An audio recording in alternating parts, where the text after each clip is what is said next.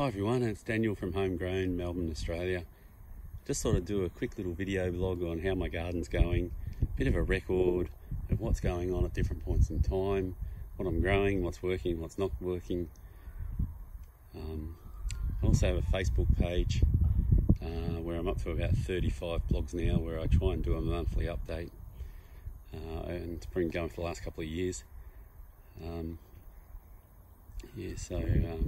Growing my own in Melbourne, Australia is my Facebook page.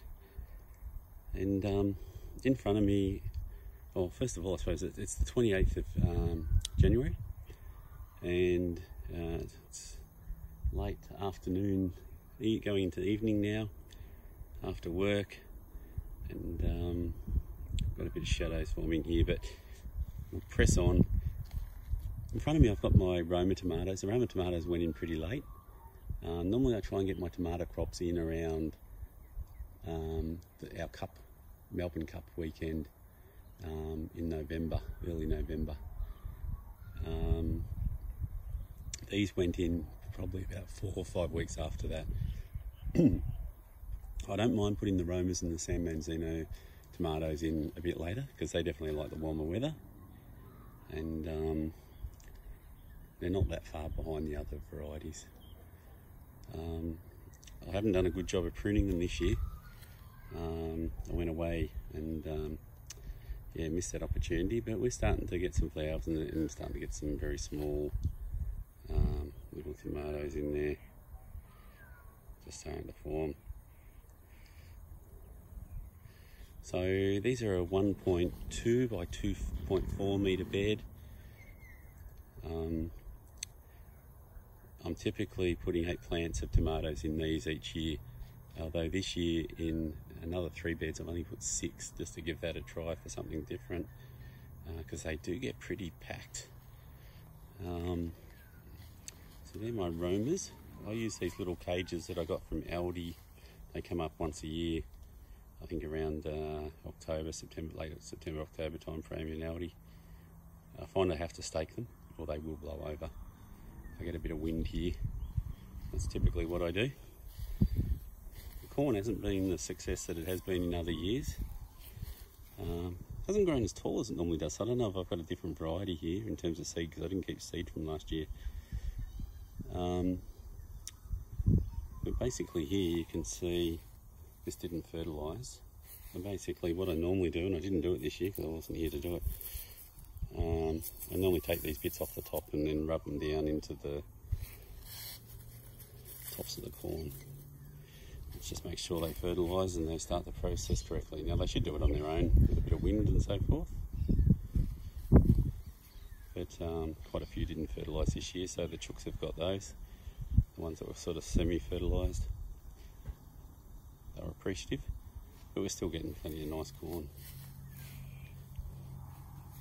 Over the back, maybe just come around, I've got some self-seeded tomatoes, which I've just let grow. I think they're, what was in that bed last year was a Tommy Toe and some little black sized tomatoes, so let them grow to see what happens. Here I think I've got my Gross Lizzie tomatoes, so again, more tomatoes. Normally I plant about 4 or 5, I've planted up to 6 zucchini plants in these beds. And again, they just get too overcrowded. So I put 3 in this year, 2 green ones and a yellow one. It's giving me more zucchinis than I can eat.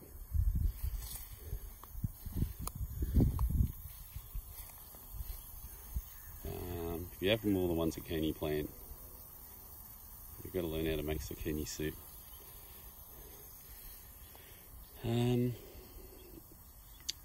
I've also got moneymaker tomatoes and Siberian, so Siberian and moneymaker tomatoes.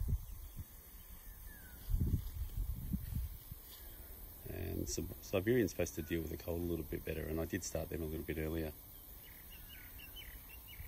That's my first year growing those. The moneymaker, the Gross Lizzie, the Roma, San Manzino are the usual varieties that I grow. Also in late was my capsicums. So they're just starting to take off now. I had a bed of lettuces. Lettuces don't last long here in summer, and you can see I've tried to put a bit of shade cloth to slow down the bolting to seed. And we've got a few tomato plants self-seeded in there as well. But yeah, time I pulled them out, gave them to the chooks and got another crop of lettuce in. So that's basically what's going on in the veggie garden. The asparagus has started to fern up. I've just let that fern. In the back of the yard, the cherries went through to Christmas, so we picked the cherries. We got a decent bowl off the Star Crimson, and we got a couple of bowls actually, and then a bowl off each of the Lapins. So when I'm saying a bowl, like a big stainless steel bowl, off the Lapins and the Stella cherries. So I think the Star Crimson was the star, and I made a bit of a video on the blossom and how that had so much more blossom earlier on, and that certainly produced the most fruit, and so that indication of the blossom was probably a good example of how it was going to end up.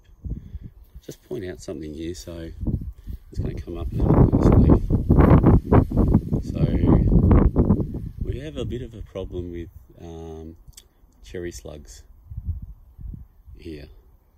And so in the past year I've used a product called Yates Success on the trees. Now that I've got bees, I'm reluctant to do that, and I'm trying to avoid using any herbicides or pesticides. So I have been throwing an ash. They've just about gone. I haven't seen any for a couple of weeks now, but the damage is done to these leaves. So, but what I did find successful as part of the exercise, sorry about the sun there, was just using ash out of a fireplace and throwing that over the trees. So, just got an apple tree here, and down here we've got the bees. They're nice and active. Got the 4 boxes on there now. And we took a harvest of the honey a couple of weeks ago out of one of the supers, and probably got about 10 litres.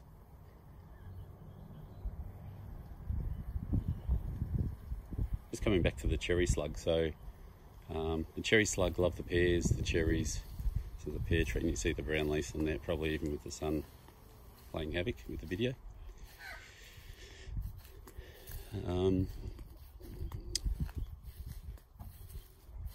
So one of the things that I have to do is net anything that's got fruit on it. And, I don't know if I can get a bit of picture through the net. And I've got two pear trees that have just done really well. Alright, just having a bit of a look in there. And here, maybe this is a better angle. So heaps and heaps of pears on this tree. We had about 50 mil of rain in the last. Some more pears. And again, you can see where the cherry slug's been to work on this pear tree.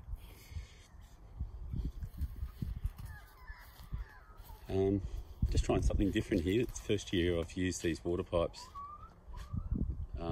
over the top of the fruit tree. So I do have electrical conduit over the veggie gardens. And I net my seedlings when I first put them in, but this is definitely a whole lot easier, sliding nets over these pipes and trying to drag it over the trees themselves. So, fig tree's doing really well. Lots and lots of small figs. And the birds haven't started to try and get them yet, because I've got another fig tree over here that I grew from a cutting from an old neighbour's backyard. And I haven't netted that yet. And looking at the number of figs, I think I better. In addition to that, we've got the plum tree. So they're still green. Last year we got there's a few starting to turn pinkish colour. A bit hard to see with the net. We got quite a few plums off the other plum tree last year. The other one I've had an aphid problem with this year, and the ladybugs moved in and they fixed that problem.